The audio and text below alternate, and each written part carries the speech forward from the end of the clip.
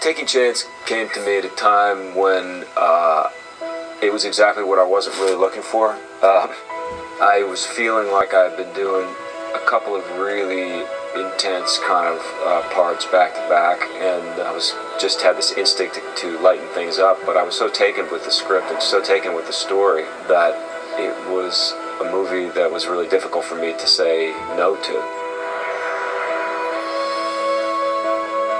The way I came to be Chance's escort was I was in the habit of every day reviewing the DoD press releases on the casualties, and I noticed that he was from my hometown, and I thought it would be appropriate that I take him. Every escort that we send out, we give them a form to fill out that's an after-action report to say, how can we do this better? Now this is supposed to be more mundane things like, be sure to bring a road map or bring a charger for your cell phone. But as the week progressed, I saw how people were reacting to Chance's sacrifice. It got real emotional for him, so he just, it's like any of us, if something's really bothering you or something you're having a hard time dealing with, you just start writing things down. And that's how that evolved. Lieutenant Colonel Strobl went to the nth degree, and he actually wrote a story that talked about the pride and talked about the entire mission, answering the questions, why are you here in your dress uniform?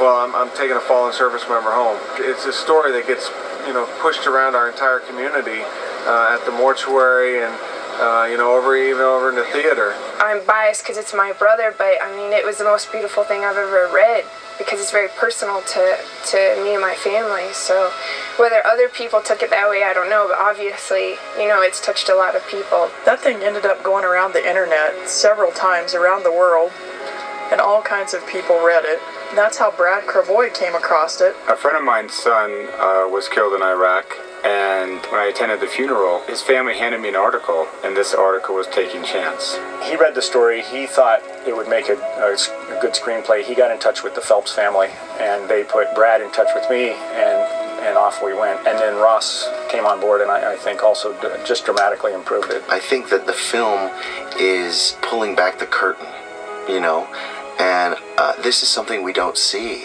and I'm really thrilled that I get to show it.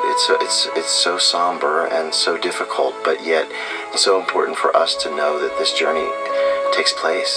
Even in the shooting of it, I see people who are constantly affected by it. A woman who was a baggage handler, as the shipping container came off and she saw for the first time me saluting it, she came up to me and said that she started to cry. And she knows it's a movie and it's, there's nothing in there, but there's something about that image that's incredibly powerful, and it's an image that we don't see really all that often. This journey has taken place over 3,500 times in the course of this war, and so for us all to experience it together in the form of making a film was very powerful. The challenges are, there were a lot of, you read the story and you think it's a very quiet story and should be a very simple movie sort of to make. And the reality of it is there are challenges, meaning airports, airplanes, and we needed elements in this movie that are particular to this story, military and uniforms and how these guys walk and talk. The walk, how they carry, the lift, everything, because everything's very, I don't want to say choreographed, but everything is set, and there's a specific way that we do things. It is a very, very specific ritual, and it is something that is done in an incredibly precise kind of way. It has to do with dignity and honor and respect. It's important that they did it with dignity, honor, and respect, and they did that. The most significant challenge for me is to make sure this family approves of the final product, and I hope they do. As emotional a process as this has been for me, I have the luxury to walk away, and they don't.